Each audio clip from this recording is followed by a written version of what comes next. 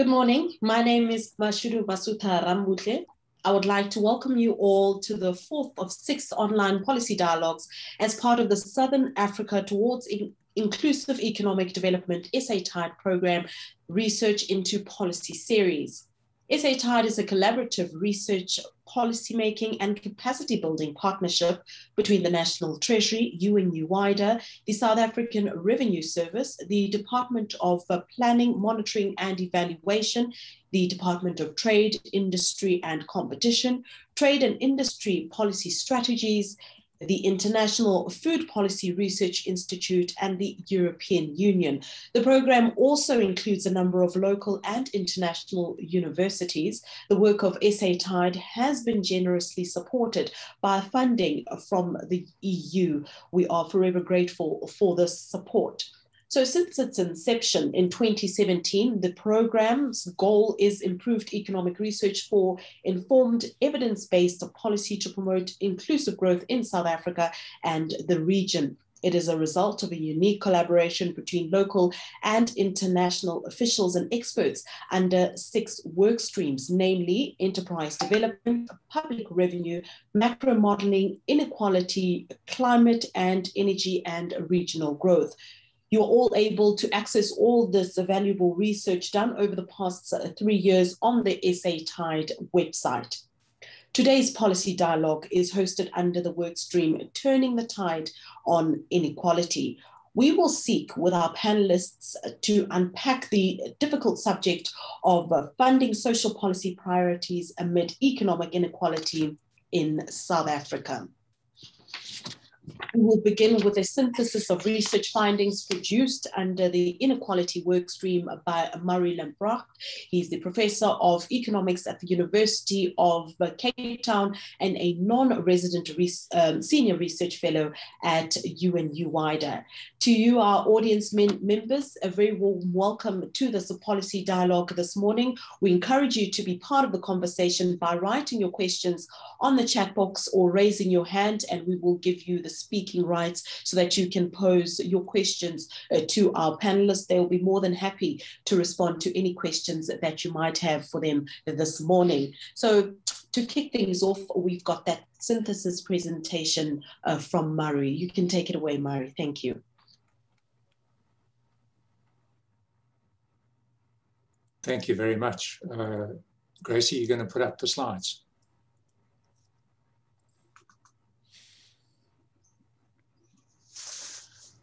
So let me welcome you on behalf of our Workstream 4 team.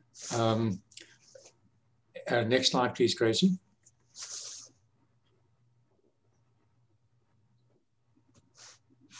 So turning the tide on inequality, it's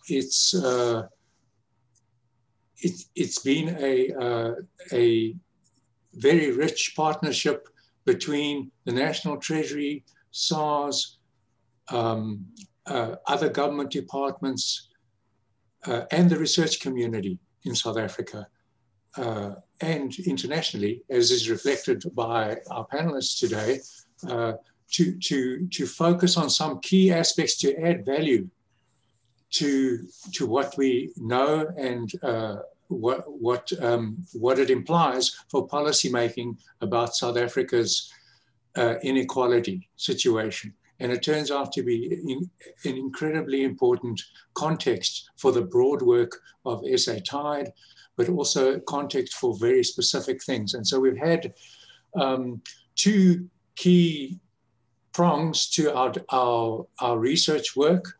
One was about general income and wealth inequality at the household level. How is the society working? We have also focused quite hard on how the labor market is actually working. And what we've brought to the South African discussion really is the ability to use some of the tax data as well as the other rich survey data that we have in the country to try and understand these dynamics in very nuanced ways, which is absolutely crucial. There's international recognition of the importance of understanding inequality as a lens on understanding how the society and its labor markets are actually functioning, and in order to empower citizens to be as productive as they can be and for a society to flourish. So these issues are crucial. And obviously we've had a key prong on government policies for inclusive growth. Inequality sits at the heart of mediating between growth and poverty reduction and good social outcomes. And so the inclusivity of growth hinges upon an understanding of inequality. As I said, we've pushed very hard on data and data projects and making them available to the research community. We've also run a number of projects that get stuck into the actual researchers within Treasury and across government in terms of demographic modeling, that they've got a frontier understanding of what the population is doing in our country, and a frontier understanding of some of the modeling tools that they can use in their work to plan policies well. Next slide, please. Thanks. So to quickly take you on a tour through some of our big findings. There are many papers at the bottom of my presentation, which we'd be very happy to make available to you. I've got them all listed with the links to the UNU-WIDER website. We're not going to go there now. I'm doing a very high-level review. But on the economy and the labor market, it sits center stage, actually, in mediating inequality in South Africa. All the health inequalities, all the education inequalities, all the locational inequalities where you live, have a bearing and play through the labor market. And we'll only crack our inequality problem through the economy and through the labor market at the end of the day in a sustainable way. We have company tax data available, and we've matched that with employee data. And that really gives us a unique lens that this country hasn't really had before on the demand for labor, and also on how our industries and how employment actually happens, how growth happens, what the structures of our industries are, how they interact. Do they price by markups? How employment happens? It's absolutely fundamental. And we've got a much richer texture out of the work in our work stream, but also the whole of SATI about that. And it's not a simple labor market. We see, for example, that a lot of the wage setting could be located within firms. In other words, firms have some discretion about how they set their wages, and firm-specific factors have a play in wage setting.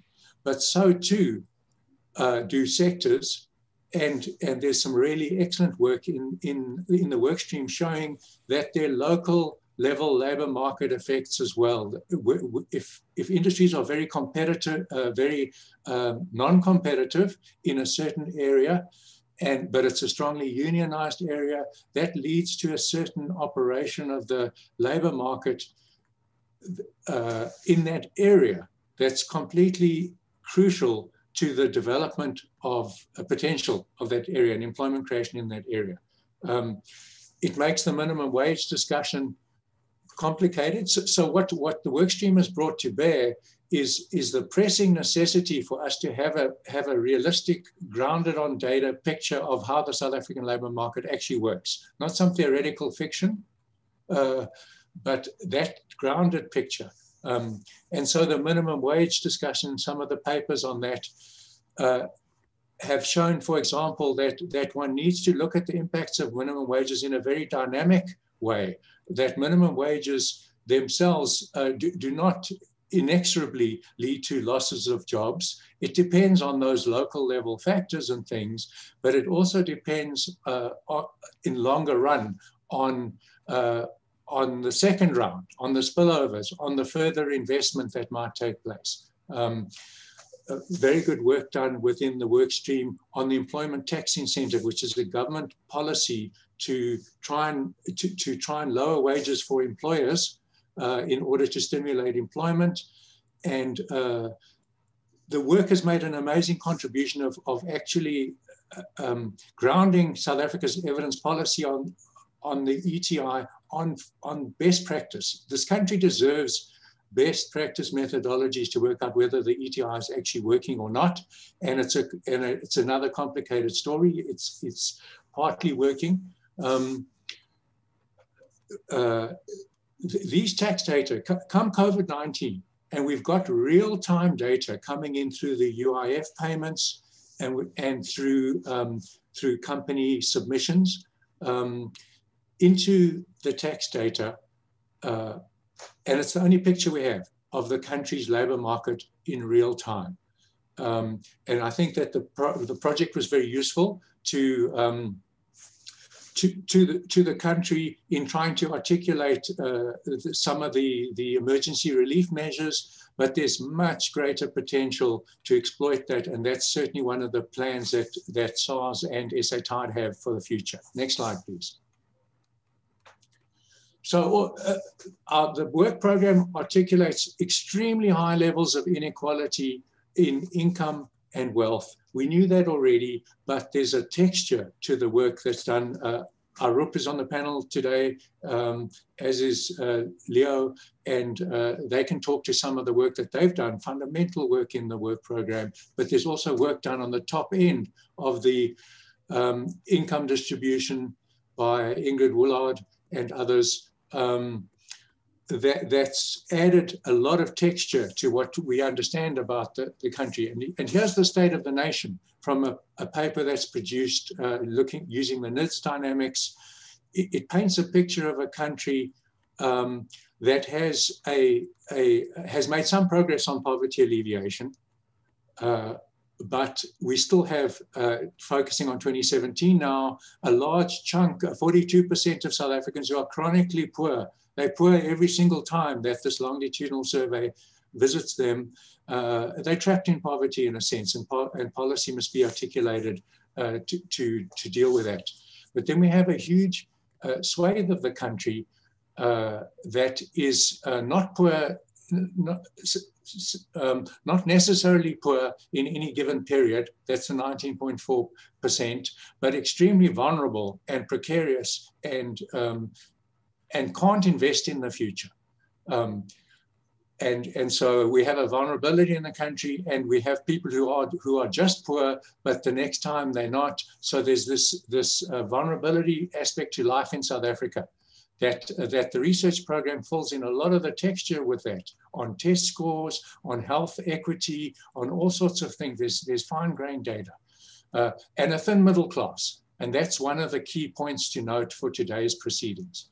A middle class, if you define the middle class in a sense that they can serve the function that a middle class is supposed to serve, they settled, they're forward-looking, they're investing in their children, they can buy houses, we've got a very fragile middle class and an elite. So Thomas Piketty, it's an inequality trap where many of our citizens can't fulfill their potential for this country and for themselves.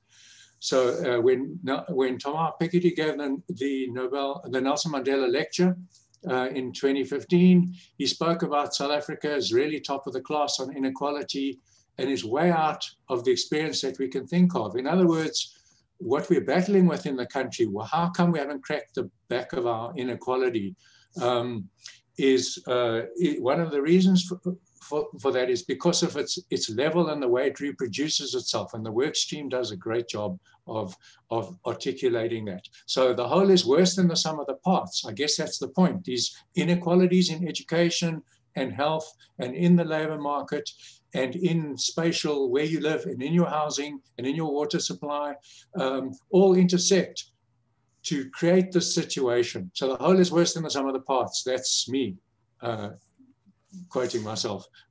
Yeah, okay. I'm being chivied. Thank you for that. I appreciate it. This is not a voyeuristic exercise, and it's not an exercise to just shout about the level of inequality. It's an exercise to understand our inequality at the level of detail that we can actually confront it. So here's a slide from the work that was done on the top end incomes. And what's useful here is it's only from the 95th percentile upwards. And basically shows what income sources actually are used, come in, are available to those people at the top end. And this is the bulk of our tax-paying individuals in the country. And this is what their income looks like. And so it's very useful to understand this. And it wasn't really understood. We didn't have the information. The project has made great gains in detailing these sources of information, in detailing wealth as well. Okay, next slide, please. So here's it's the final slide, and it's the key anchor slide to transition into the session then.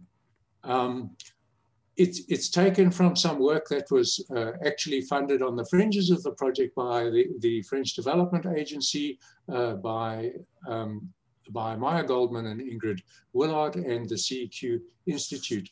But what it shows is that we do have a rich menu of social policies in the country, and they are pretty well targeted to where they're supposed to be. And so the slide depicts, you can see, for example, that the bulk of educational benefits measured in money terms, spending, if you like, the allocation of our budget, is appropriately going to the lower deciles. And you can see that that's true of health as well, and social security contributions. Free basic services are small, but they're not insignificant. They're part of our policy landscape, and you can see where they sit. Let's turn to the tax side. Focusing on the direct taxes, that's the pink line, you can see that the direct taxes are coming from the 9th and the 10th decile, the 8th, 9th, and 10th, but predominantly the 9th and the 10th decile. This is our inequality wrapping around. We've got a very narrow tax base because of our distribution of income, because of the thin middle class. This is the context for our country. And so on the one hand, we've got quite an extensive social expenditure program that's pretty well targeted. On the other hand, and it's doing what it can, but the intersection of these inequalities is not getting any momentum going on inclusive growth. On the other hand, our inequalities are coming around to severely limit the revenue generation from personal income tax. And that's a dilemma. We're now in a fiscal crisis. COVID has happened. Our social policies have been absolutely indispensable in coping with COVID. But we now really have some fiscal issues to confront, but we also have to confront our inequalities as well. And that's the context for today's session. So thank you very much. Thank you so much, Murray, for that insightful presentation. You've given us a lot to think about and to discuss this morning with our panelists. But before we carry on and I introduce our panelists, I think one question for me, just to also look at the overall work stream, the inequality work stream, what would you say are some of the 3 or 4 principal lessons from this work stream that you have found over the past 3 years? You did mention that you've got a number of papers that you will be sharing with us a little later on. We can access those papers as well on the website, but maybe talk to us about the 3 or 4 principal lessons that you've learned over the past 3 years. Right, so one is what we're pushing on today.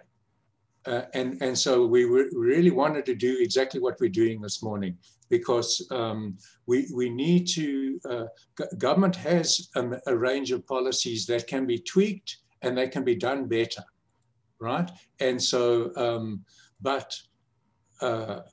so what we have learned is that there is a high return to getting each of the individual policies working as well as they can.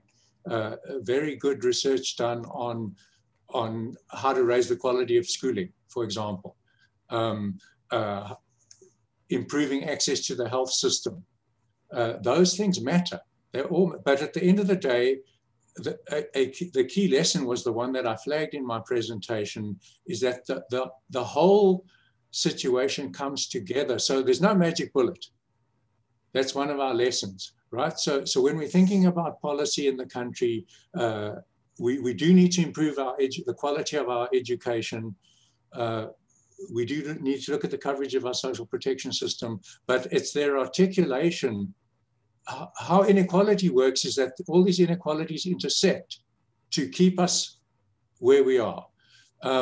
And so, but there's a positive lesson for that in the policy space, that if the policies can be coordinated, you'll get a very high collective return from a set of social policies that are well coordinated and designed to articulate together. That's the one lesson. The other lesson is a lesson from the labor market work, is that one shouldn't be narrowly focusing labor market policy on wages. The whole industrial structure, employers and employees and the searching unemployed are very active participants. So if government provides a better environment for work, and we've got appropriate labor regulations in place to mediate the employer-employee relationship, the more we can improve the infrastructure and the environment for business, there will be a response. There will be a response to that. So in some senses, the employment creation discussion needs to think about a very simple process where they facilitate the employment relationship. But our inherited legacy is a problem in South Africa for bringing in new entrants, small firms, the informal sector, formalizing the informal sector. They face many, many tough challenges because of the institutionalized nature of the way industry happens. Let me just stop there. Thanks. Thank you very much, Murray. Now, to bring in our panelists this morning, we've got Arup Chatterjee. He's a research manager on wealth inequality at the Southern Center for Inequality Studies at the University of Wits University, and Mamiki Leolo, a senior official at the South African Revenue Service. And we also have Leo Chaitka, is a PhD candidate in economics at UC Lorraine, is also a research fellow of the World Inequality Lab. So they've got a lot of wealth, wealth of knowledge around this topic of inequality today. So to kick things off, I'd like to get a few pointers from our panelists today, what they thought of the presentation that was presented, or the synthesis presentation that Murray gave a little earlier on. I'll start off with you about this presentation.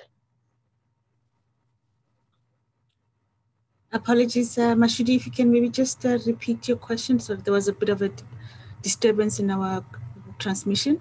Oh, sorry about that, Mamiki. I just wanted to get your thoughts around the presentation that Murray presented to us a little earlier on. Okay, so I think how SARS fits into this discussion around inequality would probably be the best starting point from our perspective. As Murray has already indicated, that our SARS's involvement is that we're providing anonymized tax administration data to this SA-type program. This allows us to sort of build a panel data set that can be used by researchers, can be used by policymakers to start informing decisions. So we are feeding into the various work streams that are part of the SA-type program. And first of all, as I've just mentioned now, that we give access to individual and firm level taxpayer data for research use. And what the goal there is to create a well-documented longitudinal data sets with key variables that can be augmented with research topic specific variables.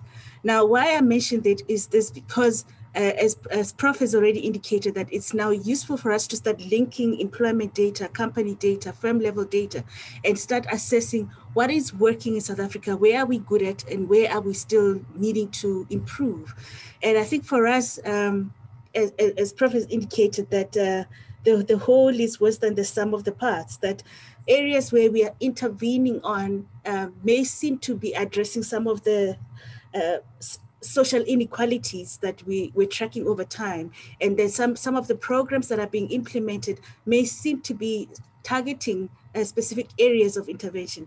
But I think overall, we'd want to see that these programs are starting to translate to the growth of the economy, to the growth of the cake, to the growth of the size of the cake, so that on the other side, on the income side, on the overall budget side, that on SARS's side, we can also start collecting more taxes to enable and allow those who are still on the lower end of the scale to be uplifted, to provide more social net and give upliftment to those that require assistance from the state. So I think for us, the studies such as this sort of give us an impetus to understand what is going on with regards to our base, our South African tax base, or our overall national base of human capital. And it also gives us a sense of what are then what are the income priorities that government needs to start looking into, particularly our role as SARS to bring in the necessary revenue that can then assist these social programs that we're now understudying today and discussing today. I think I'll pause here, Mashudu. Thank you so much, Mamiki. Arup. Thanks very much, and it's a real pleasure to be here. Thank you for inviting me. So yeah, just to respond to Murray's synthesis, I mean, the first thing to say is congratulations to Murray and all the partners on really driving a crucial agenda that covers a lot of research. And I think it's the synthesis of it that makes it really powerful. One of the clear areas that came out was the importance of data and how Mamiki mentioned the use of SARS administrative data, but how this has been so key to understanding not only specific spheres in and of themselves, but the relationships between those spheres. And I think that's why inequality more broadly is a really crucial way of understanding some of the societal concerns that exist in South Africa, because you're able to explore those relationships, you're able to look at some of the causal mechanisms that are further up the chain rather than with the issue in and of itself. So I look forward to seeing how this project continues and seeing what more data may come out of the various administrative bodies to see how some of the analysis and research can progress. And just to say congratulations again to everyone involved with the SATI project. Thank you so much, Arup. Last person would be get some insights from Leo on what he thought of the synthesis presentation. Thank you very much for inviting, and congratulations again for this for all the works achieved. I think, well, it's all encompassing, and so there are many issues that are tackled here. I think this idea that there's no silver bullet is, which was mentioned by Murray, I think is a good starting point to try to address the issue. I think also in general, it's one has to reckon that it's very hard to curb such high inequality, and so that all policy instruments should be considered and in sort of a consistent policy package. I'm really aligned with such message, and maybe I would stress maybe one thing in particular is that if you want to precisely target your policy and adjust your policy and measure also the impact, I cannot stress enough the necessity for researchers and policymakers to have, in general, better data. I mean, I think South Africa is already pretty well placed here. All this research effort would not have been possible without access to better data. But I think one key message also I'd like to stress on is that data is precise data and matched like employer-employees, things like that are key to solve such problems. Thank you very much, Leo.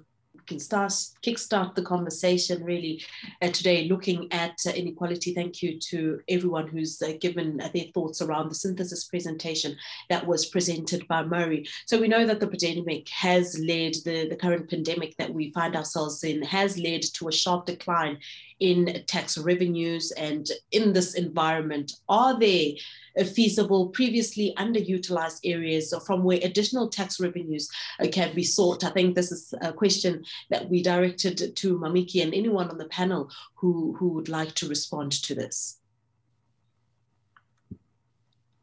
Okay. I think around the world, there is a general acknowledgement that that the COVID-19 pandemic has done quite a bit of damage, not only to the economy, but to other societal factors, health, mortality rates, etc. In our space, I would only speak with regards to SARS. In our space, of course, that has put a strain in terms of revenue collections. It has also put a strain on many other things that we have to administer as the agency administering on behalf of the ministry. I think for us, there are lots of lessons that we've taken from last year with regards to COVID-19. And there are certain strategic decisions that we've taken that allow us to move on forward to see how we best deal with the challenges that have been posed by the pandemic. So if I just maybe give a quick overview of our annual performance plan for 2021, we still continue on the path of encouraging voluntary compliance amongst taxpayers, with the idea that we exist to serve a higher purpose, that is to enable government to build a capable state that fosters sustainable economic growth and social development that serves the well-being of all South Africans. So this is the cornerstone of the work that we do. And in terms of our vision 2024, to be a smart, modern SARS with unquestionable integrity and to be trusted and admired, there are certain building blocks that we are explicitly working on. There are about 9 strategic objectives that we're working on. I'll just maybe pause and just highlight the 5th one that talks about SARS's employing smart leverage in terms of ability to SARS's ability to extract value from our data. And in terms of that, that's strategic objective number 5. And I'll just quickly highlight to you what it entails is the increased use of data to improve the integrity, to derive insights and improve outcomes. And here we're expanding and increasing the use of data analytics, artificial intelligence to create capability to understand the compliance behavior of taxpayers and to provide clarity, certainty where needed, to make it easy and seamless to provide our services, to foster voluntary compliance, and then to also be able to detect risks and trends and instances of non-compliance so that we can enforce responsibly. And why I'm mentioning this is because, as I think Arup has mentioned, that the use of the data sort of has multiple uses across the many different value chains of policy making. So for us, being able to plug into the area where we know there is a dire need, and that is data that can be tracked over time, data that can be used meaningfully to make informed decision and evidence-based decisions. So for us, we've put that as part of our explicit objective number 5 to try and make sure that when we do try and make it easy for you to comply with your tax affairs, when we do make it easy for us to service you, and when we're dealing with those that are non-compliant, that we are based on some level of data and information and intelligence, so that there is a level of fairness to the process, and there's a level of, let's call it a scholarly rigor to the work that we do. So I think for us, when we're now preparing ourselves to, I'm not going to call it post-COVID because we're all going through different waves of the pandemic, that having gone through last year, we are now sort of trying to see what do we need to reinforce as part of our working package and what do we need to bring on board that probably is new that perhaps last year or a year ago or 2 years ago was not something in our thinking framework. Thank you. Thanks, Mamiki. Before you respond, Arup, to some of the additional tax revenue measures that could be sought by government, I'd like to invite our audience members to also be part of the conversation this morning, to put your questions in the chat box or raise your hand so that the panelists can respond to any questions that you might have for them this afternoon. So all of you are very welcome to do so this morning. Arup, maybe we go back to the question that I posed to Mamiki and she responded to quite lengthily. Maybe you've got something to add to it. Yeah, thanks very much. And I think it's a crucial question at this point in time. So as Murray mentioned in his presentation, especially bringing out some of the CEQ analysis, a lot of the tax revenues are based on taxing flows. And of course, over the course of the pandemic, this has drastically been affected. So one way of searching for underutilized areas is perhaps switching from flows to stocks in an attempt to perhaps access balance sheets to find these resources.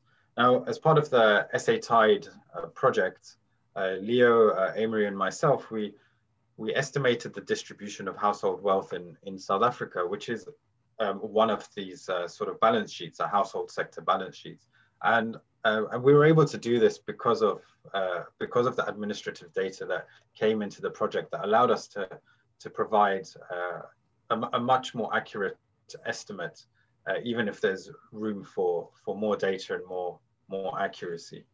And so this paper, I think, is available on the SA Tide website, but just to give you a broad sense of what we found that the top 10% of people in terms of wealth, they owned 86% of all the wealth in South Africa, and that gets more concentrated as we go up. So as an example, the top 0.01% had a 15% share, and on this is about 3,500 people, 3,500 people, and on average, this is each person had ownership of around 486 million rand, but that's average.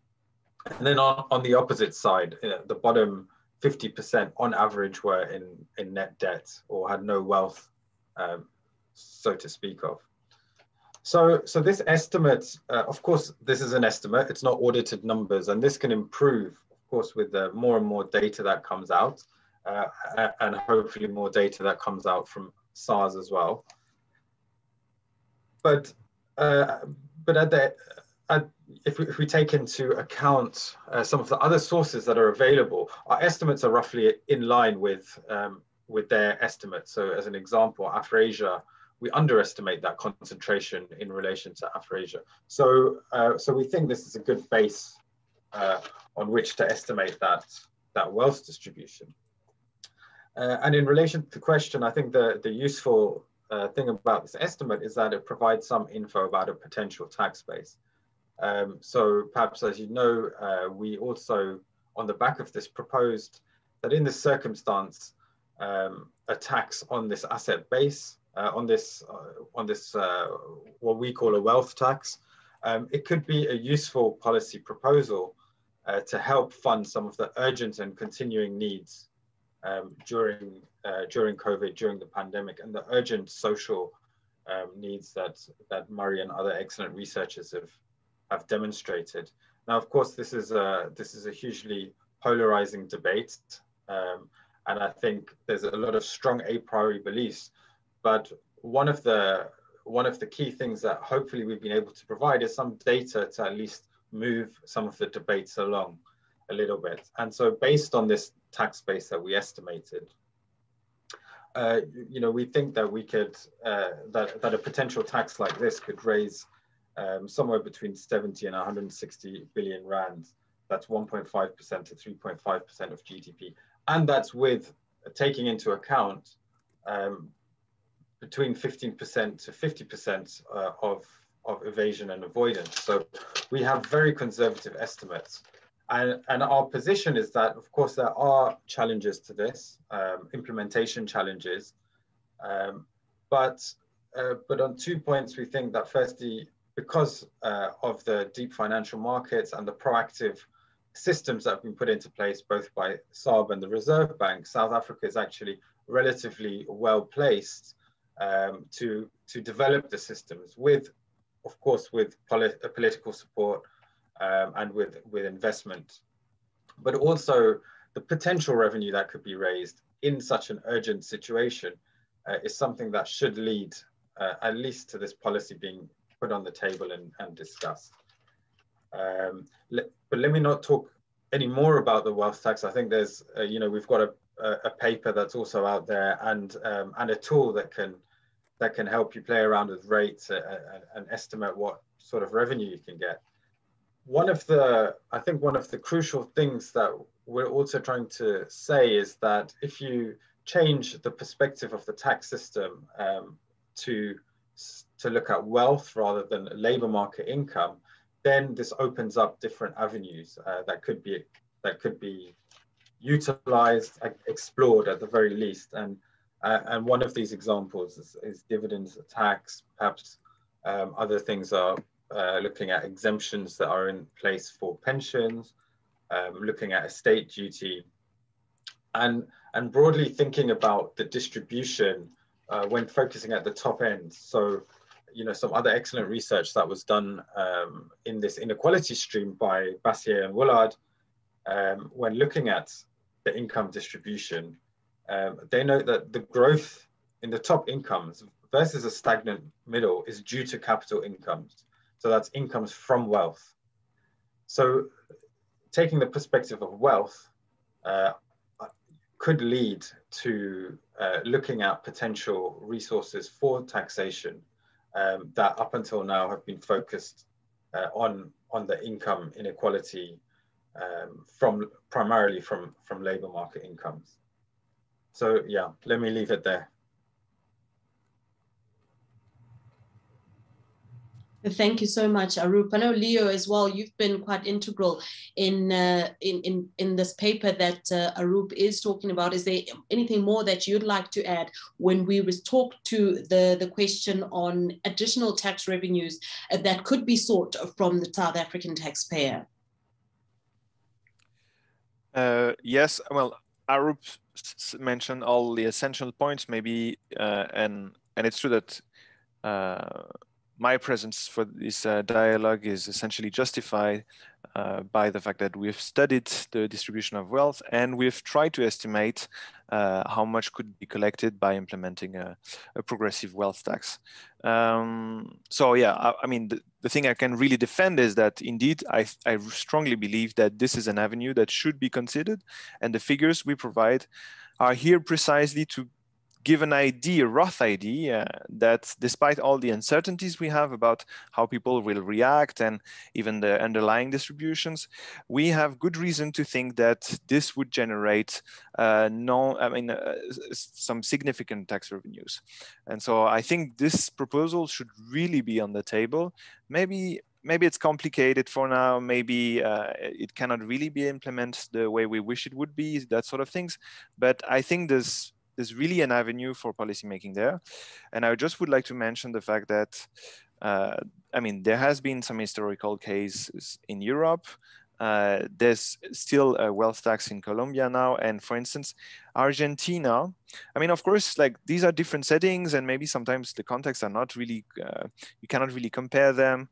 And so it's hard to derive like any lesson from a completely different context, but just to keep in mind that Argentina, as a response to the COVID crisis, has implemented a wealth tax on the 0.8%. So it's like very similar to what we propose. And I mean, the tax base is not exactly the same, and there was not yet any report giving all the details so that we can really compare what we propose with what they did. But just in general, they did this, and they managed to collect some sizable amount of revenues, even a little bit more than they expected. So it's an experience that shows that despite what people sometimes think, but without much data about this, when you have attacks like that, not everybody goes away, not everybody flies, investment do not stop suddenly, that sort of thing. So I would like to warn people having these ideas about the reaction to a wealth tax that, of course, some people might react, and of course it provides some disincentive in some regards, but sometimes the benefits overtake the cost. And so I think it should be considered precisely and not just in light of some general ideas that we have about how people will react. I think Mamiki will welcome the extra revenue that would come from the wealth tax. Maybe I'll bring it back to Mamiki and ask what kind of talks are they having within SARS on this wealth tax? I know that National Treasury would need to pronounce on the policy around it, but maybe at SARS, what kind of conversations are being had around the wealth tax? I think, Mashudu, here I would definitely defer this back to National Treasury for them to give a perspective on. I think from SARS's perspective, any revenue opportunities that present themselves, we will pursue them to the full extent that the law permits us to do so, to the full extent that the fiscal policy allows us to do so. But I think it would be premature of me to sort of make a pronouncement on behalf of SARS on tax policy matters. I am aware that we may have one or two colleagues from Treasury that are part of this discussion. Perhaps they may want to step in and just give a sense of how far conversations are going, so that I don't make pronouncements that I don't have the authority to do so. Indeed. Thank you so much for that, Mamiki. I know I've just seen my colleague, Chris Axelson, join the platform. Maybe he'd like to respond to the question on the wealth tax and how far those conversations are going. We just asked Grace maybe to also just give Chris the hosting rights so he's able to respond to the question around wealth tax. I'm not sure if Chris, he does have co-hosting rights and he'll be able to respond to that. Chris, can we throw it to you and just to get an idea of how far the wealth tax conversations are at this point within National Treasury? Hi, Mashudu. Hi, everyone. Sorry, I joined late. I was in another meeting. Put me on the spot here, but you know, internally we are looking at this issue. The OECD's done quite a bit of work. There's this nice work that's been done by Arup and colleagues in terms of trying to get an overall estimate of net wealth. There've been a few papers which we look at quite closely to see, well, you know, how do these correlate with what we see and what we think about the total stock of wealth that is out there. But it's very much trying to, you know, we're investigating this to see if we can come up with an internal position. You know, the minister hasn't stated anything publicly on this, other than the fact that we are looking into these types of issues. You know, there are a lot of wealth taxes already in South Africa. And so we also look at those, trying to quantify, see how we compare with other countries. It's quite a complicated issue. And we also need to look at, from SARS's perspective, in terms of how possible this is to do. You know, SARS have had some difficult times in the recent past. And you can see it and its impacts on revenue collections. And you know, SARS are focusing on their primary core mandate with the taxes that are there available at the moment. So we do also have to take into account the administrative consequences of following a completely new tax base. So we're researching, we're looking at all these issues. I think these types of debates are very useful for us so that we can get a different perspective. And then we can try and provide an analysis and a view that we can put forward to our political superiors. And that's basically how far we are at the moment. Thanks, Michelle. Sorry for putting you on the spot, but well, you've responded to it quite well.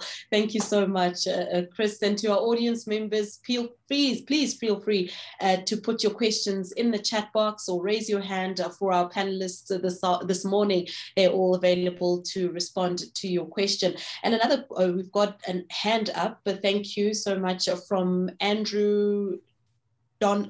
Just check your name properly. I just want to get your name. Andrew Donaldson. Thank you so much, Andrew. You can pose your question to the panelists. Thanks. Hello, yes. I want to ask something about sort of the underlying public finance theory here. So one of the first things you learn as an undergraduate sort of studying public economics or tax economics is that that a comprehensive income tax incorporates a wealth tax. If you make, I mean, obviously make very simplified assumptions in that. So, but if you have a simplified assumption about the state of the economy and the generalization of returns on assets, then when you're taxing income fully, you're effectively also taxing the asset base that underlies that income. Now, obviously, the world is much more complicated than that, and so in practice, that's not what we have. In practice, we have income tax that is more narrowly defined, and a range, as Chris has indicated, of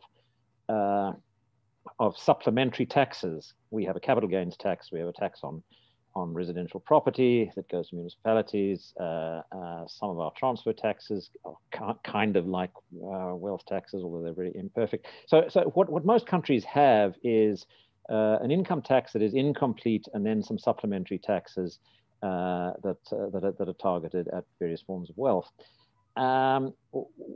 What's being proposed is, rather than continue with that reform, on which we've made quite a lot of progress over the last 30 years, we've introduced capital gains tax, we've stepped up those rates, et cetera, that what's being proposed is that we should rather put our eggs in the comprehensive definition of wealth and tax that at a flat rate. It's extraordinarily difficult to do.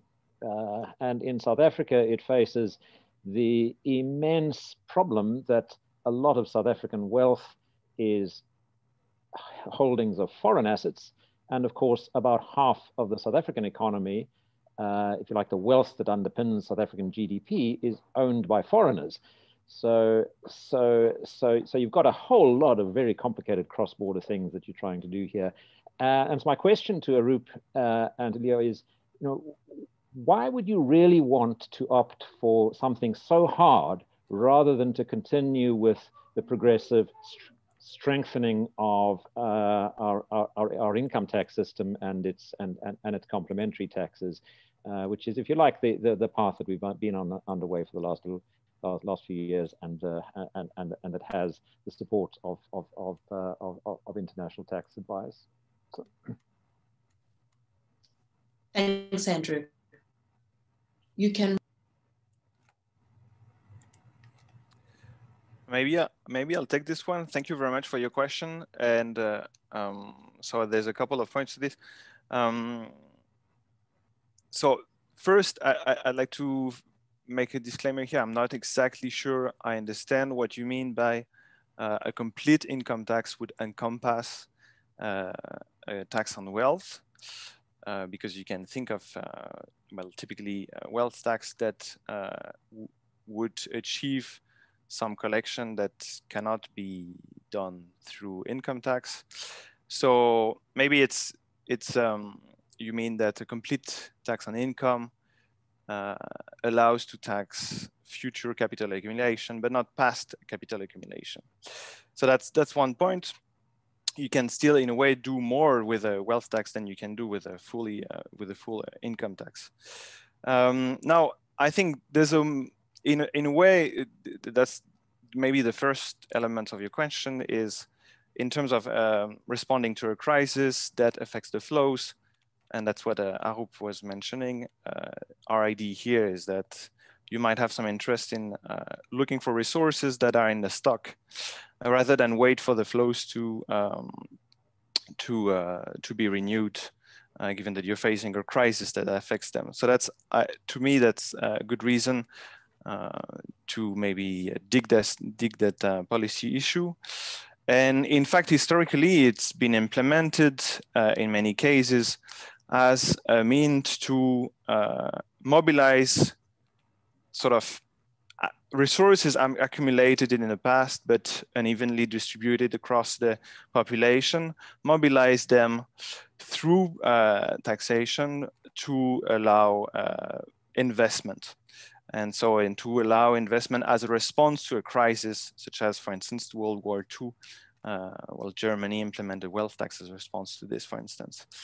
So there's still, I think, a key difference between taxing income and taxing wealth when you try to answer such a crisis. And I think it should be kept in mind when advocating for one for the other. Now, our estimates take into account the fact that wealth is being held by foreigners. So I also want to stress here that we do not include this wealth into our estimates. So normally, I mean, maybe we're underestimating this share, but we are using like SARB data. And so normally we're not sort of putting forward a policy proposal that would imply being able to tax wealth held by foreign citizens. And now regarding the fact that it's complicated, this, we completely acknowledge that this is indeed complicated, but and maybe in a way, in the beginning, one would not be able at all to implement a wealth tax, the ideal wealth tax, you know, the one that would apply to the entire tax base and take into account debt and things like that. So we recognize that it is indeed complicated. However, I think it would be interesting to still work in that direction. If we have a upcoming paper that is unfortunately not yet available for reading, and we see that if you look at the distribution of tax paid by people as a function of their wealth, we see that it's largely regressive, meaning that people with more wealth tend to pay a smaller share of taxes as a proportion to their wealth than, so richer people tend to pay a smaller share of taxes as a proportion to their wealth than poor people. But wealth is an ability to pay tax as well, right? So in a way, there's also a matter of making the system more overall progressive. I think there's this argument also that need to be thought of. We don't have, unfortunately, figures yet to really show you this, but it's been pointed out in other contexts, such as in the US, for instance. I mean, I'm taking a lot of time to answer this. It was I could add a few things more, but maybe I can hand in the mic. All right. Thank you so much, Leo. We've got more questions coming through from our audience. We'll start off with Marlies Pierk. I hope I'm pronouncing your name correctly. And then we'll also take C. Viresh. So we'll do those two questions and then we'll get the panelists to respond, and then we'll do the questions in the chat box afterwards. Thank you. Great. Thank you very, very much. Briefly, one comment to what Leo just said. So in the tax data, we have a variable which indicates whether the submission made use of a tax practitioner, number one, and number two, we have an identifier, anonymized identifier of this tax practitioner. So I think one way going forward, what SARS could potentially do, and I'm not sure whether they're already doing something like that, but you know, once they realize that a particular tax practitioner is using one way of doing decreasing tax liability, that it could potentially then trigger audits for tax submissions by the same tax practitioner. That is maybe one thing that we could potentially look at. So essentially look at a tax practitioner effect. Number one, do you make use of a tax practitioner? Yes, no. And then also just see whether it's linked and whether the tax practitioner uses the same methodology across his clients. That's just something that jumped to mind. And then two questions that I have, one for Mamiki and one for Chris. Chris, I know we've spoken a little bit about this. So obviously there was a new tax bracket that was introduced a couple of years ago. And I know you have started looking at the analysis, what the effect was that. Yeah, if you could maybe share just some of the results that you have, and maybe based on that, where do you think are we on the Laffer curve? That was my one question. And then the other question is for Mamiki. So, you know, during this conversation, we've been speaking about the availability of tax data, and it's been an enormous effort, and it's been so wonderful. And I have two questions. How do we ensure that we can get more accurate data going forward? And obviously, only that is what is submitted to SARS is the data that SARS receives and that we get and can use for the analysis. So my question is, how do we ensure and implement new systems at SARS that can verify more information that is submitted to SARS? So one way, for instance, is doing integrated e-invoicing tax systems, where, you know, if a company says we paid 20,000 Rand in rental, that you can actually verify that information automatically, because the company who received the rental income, for instance, they would also indicate it as income. And obviously then just checking how reliable is the information. So that way we get, can improve tax compliance, number one. And number two, we get better data. Those are just some of the initial thoughts. Thank you so much. It's been so wonderful. Thank you. Thanks, Marlies. See, Viresh, you can pose your question so that the panelists can respond. Hello, everyone.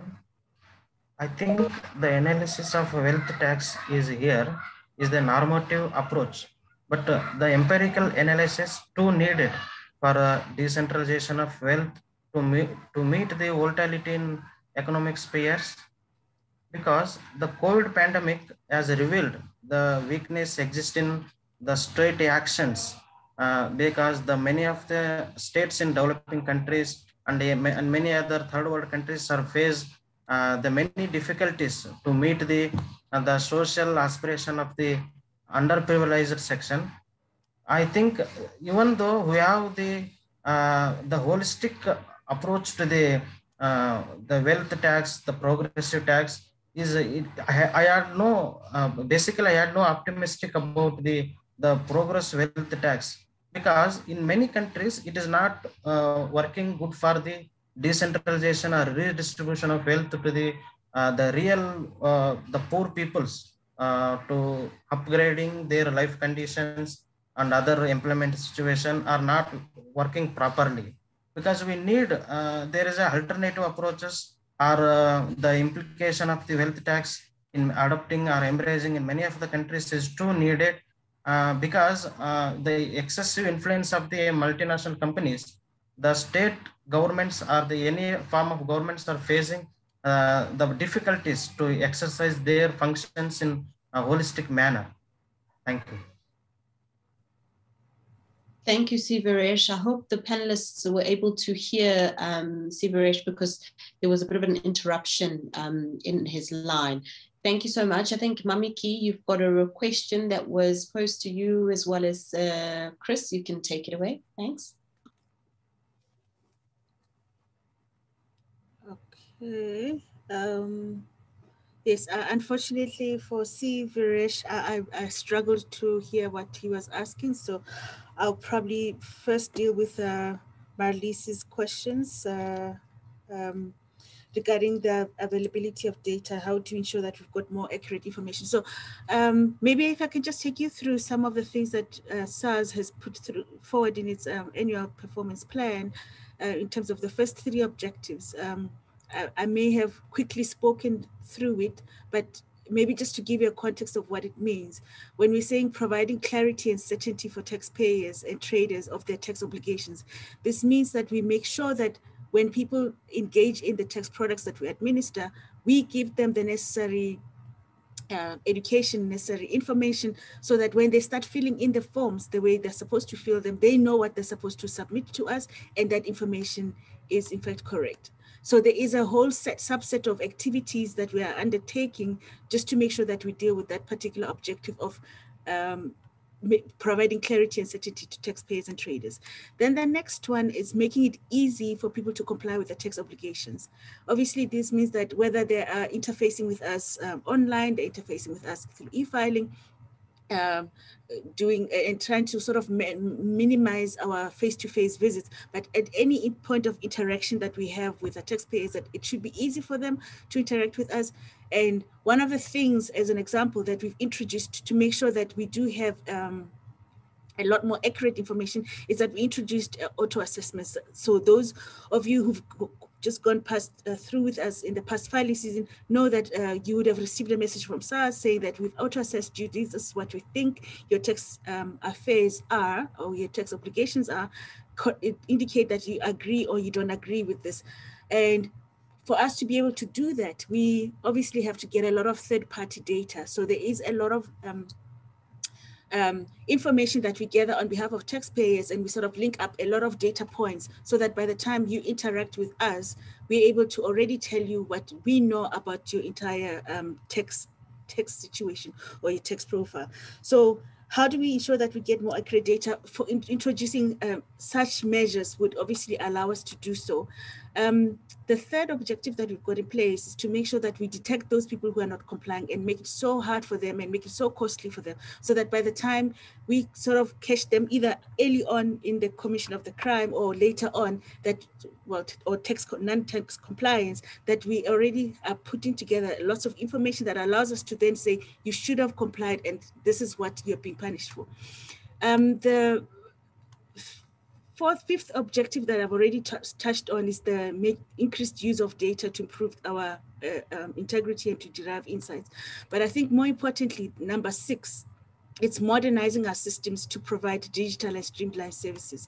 And I think for us, that's a very important thing to mention, that we are starting to invest quite heavily in making sure that our systems are modernized and that we can sort of have almost like a live connection to what our taxpayers are doing and be able to collect that information and be able to build a much more comprehensive picture about the taxpayers.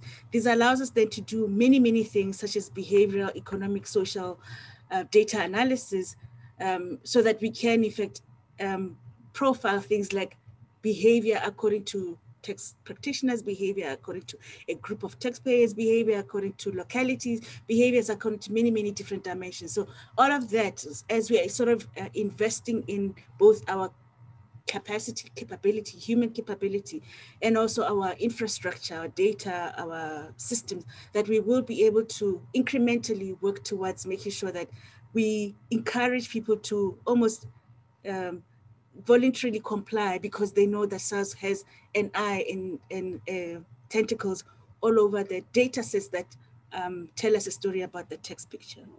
I trust that maybe that helps in sort of giving perspective on that.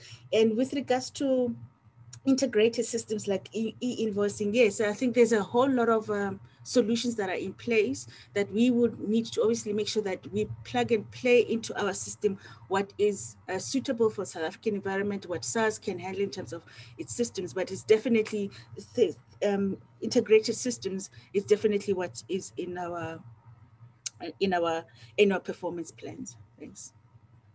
Thank you so much, Miki. We'll get Chris to respond.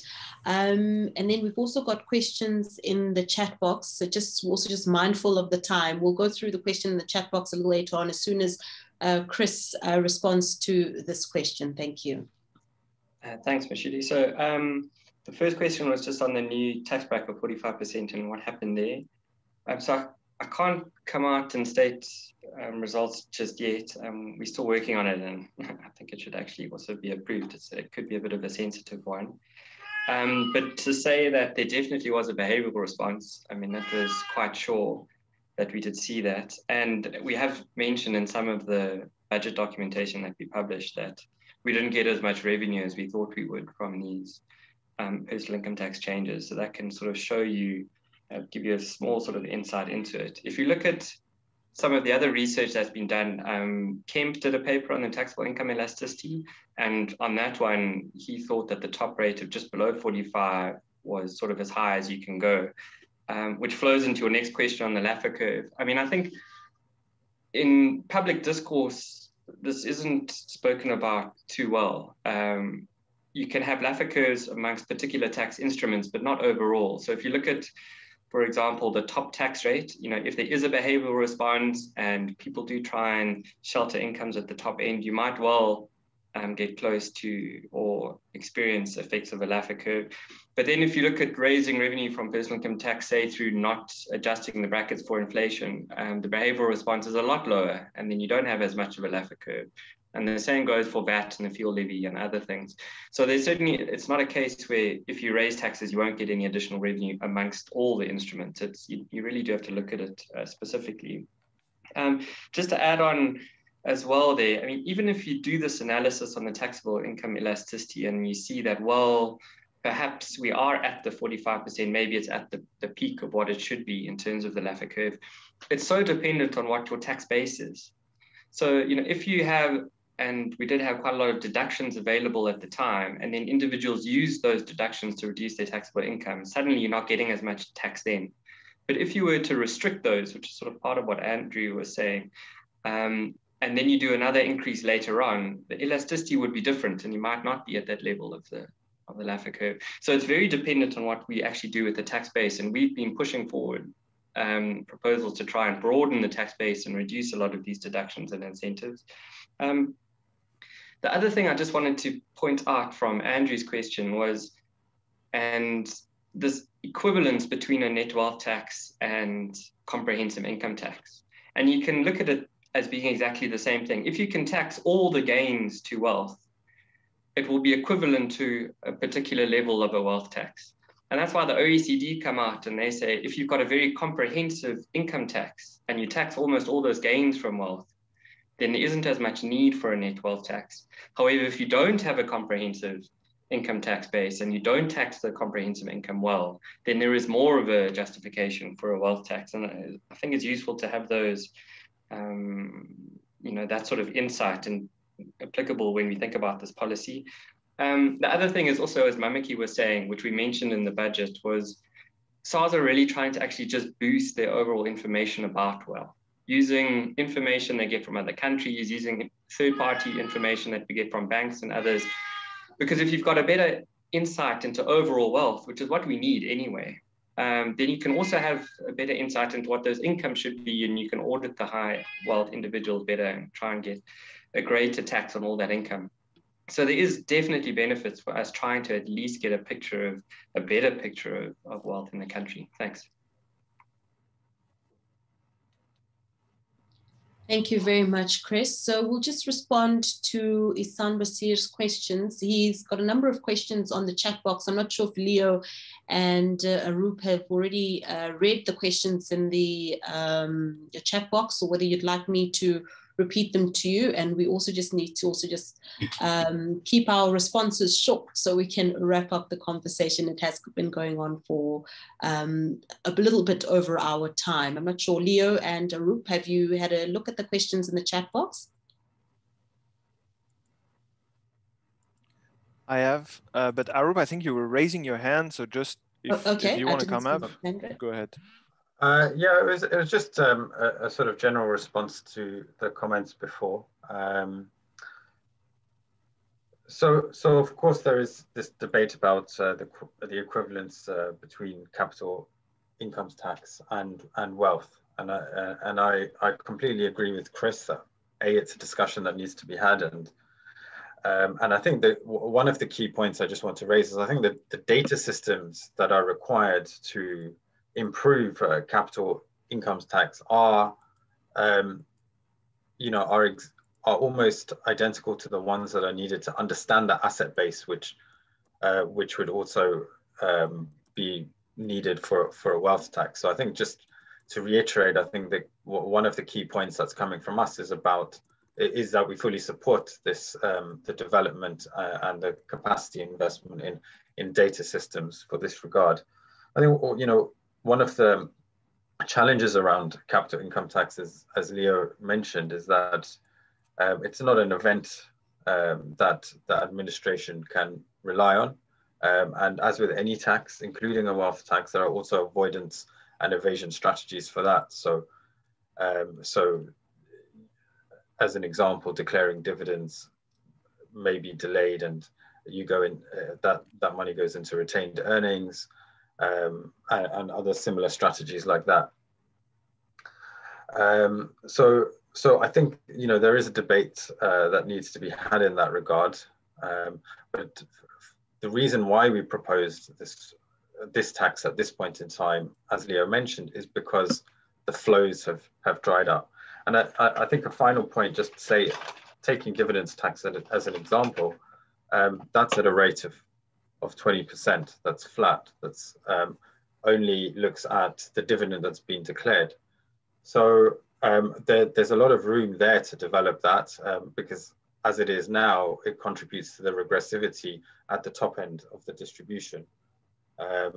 Having information about the total wealth of the person who is declaring that dividend will then allow you to understand at what rates you can make a dividend tax to make it progressive. But it's precisely things like a flat rate on the dividend tax that makes the overall tax system slightly regressive at the top. I think there was also another question from C. Viresh, or perhaps it was a comment. But yeah, from what I heard, I'd just like to respond to it a bit. I think every country has its specificities, and I think one of the things that we're trying to demonstrate is that South Africa, relative to other, I mean, Sivesh said developing countries, but relative to certain other countries, is less data rich, but compared to many others is more data rich. And I think this can really help when it comes to understanding an implementation of a wealth tax, but also just a general tax, set of taxes. SARS has done an incredible job over the last, a decade and more in developing those systems. So I think the situation in South Africa is slightly different in that regard. And how successful redistribution is also needs analysis on the expenditure side, and whether the policies, even if there is expenditure, if they're the right policies. So that question, I think, is more complex and needs a much more in-depth analysis, which hopefully is what SA is doing. I think Leo wanted to respond to Ihsan, so let me hand over. Before Leo responds to Ihsan's questions in the chat box, I'd like to say a big thank you to Murray. He has to step off the platform. Thank you so much for your presentation a little earlier on, Murray, and thank you for your time this morning. So we'll just keep Arup, Leo, and Mimiki, and as well as Chris, for another couple of minutes to respond to the questions in the chat box, and then we'll definitely close the conversation. Thank you so much, Murray, for attending today. Thank you all very, very much. Cheers. Cheers. You can go ahead, Leo. Okay, so maybe just to save time, so I'll try to respond like as quickly as possible on the 3 points, and maybe make a last comment about this comparison between between wealth tax and comprehensive income tax. So first thing about monitoring compliance. So maybe I can read the questions so that so it's about our wealth tax proposal, about our estimates, and the first question is about what can we say about monitoring compliance? So that's a bit general. So just a point of detail, we use macro data for to estimate the total wealth, but we use micro data to sort of distribute it across the population. So we really combine these two. Now the macro data comes from SARB, and with I mean, pros and cons, but now, regarding this very question about the compliance, we are not really in a position to say how well the administration of the wealth tax would be undertaken, and of course it depends on the context, it depends on administration, and so I mean we hope like SARS would be efficient at doing such a thing, but of course there are like many elements that many informations that we don't have as policy researchers. But we sort of take into account the possibility for part of the compliance not to be 100%. So people might evade the tax, people might estimate their debt, for instance, because it's a tax on net wealth, and that's an issue that was that's quite important in terms of implementing a wealth tax in Colombia, for instance. So we sort of discussed these.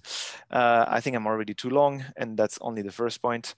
So to address this in the estimation, we factor in some approximation of by how much the tax base would be undermined by such behaviors, underreporting and evasion, that sort of things. So we take that into account, and we have different estimates depending on the assumptions we make about that. And I really invite you to test whatever scenarios you have in mind about these, thanks to the simulator, which is online. You can Google like South Africa wealth tax. You will be directed to the simulator. Now, question B, whether this includes non-liquid assets. Yes, it does, like housing. And so it is based on market value. Note that it is more fair than property tax, because property tax is based on market value, but not taking debt into account, such that with the same value, people in debt and people not in debt pay the same property tax. It's not the case with the wealth tax we propose. And now see how this compares to other tax proxying wealth. This is very large question. We have a section fully dedicated to this into the paper. So I encourage you maybe to go through this this part of the paper. It would be hard for me to really sum that up. What we can say in general is that it would sort of perform a little bit better in aggregate because we're targeting people really having wealth. But it would require a more thorough discussion. So I think I cannot address this point here. And last but not least, I would like to mention that you do have indeed this equivalence between a perfectly encompassing and well-designed income tax and capital tax. So you can sort of impose a tax, a 100% rate sort of on a capital return by adjusting the rates on the capital income, but you also have to take into account that maybe you want to have very, very rich people to have actually less wealth after the tax, so which what we call a confiscatory rate. So you might want to tax them sort of more than what they earn from their wealth, at least for a short period of time. And this is like sort of policy relevant to crisis, I think. So it should be taken into account as a possibility. I feel that the debate here has been sort of assuming systematically that rate that would imply more than 100% of capital return is not a policy option, but I think it is, especially in times of crisis. Especially in terms of crisis, but also especially in a country where you have about 4,000 people that owns, according to our estimates, more than the bottom 50%, so more than millions of people. I think this sort of rebalancing through maybe sometimes confiscatory rate does make sense. Thank you very much, Leo. I see our audience members have follow-up questions, but we have unfortunately come to the end of our session. We have gone 30 minutes beyond time, and thank you so much to the panelists for staying on to respond to all the questions from our audience members this morning. Thank you so much to yourself, Leo, Arup, Miki, as well as Chris, who's on the line this morning. A very big thank you to our audience, and I'd like to make a big thank you to our official partners without whom this would not have been possible. That's UNU-WIDER, the National Treasury, the South African Revenue Service, the Department of Planning, Monitoring and Evaluation, the Department of Trade, Industry and Competition, the Trade and Industry Policy Strategies, the International Food Policy Research Institute, and most of all, the European Union for their continued commitment and invaluable financial support for this very important program. So to all our audience members, you can get all the research that was spoken about today and much more on the SA Tide website, and do look out for our next SA Tide dialogue, which is scheduled for the 29th of June. And a big thank you to everyone who joined us this morning, and do have a wonderful day further. Thank you very much.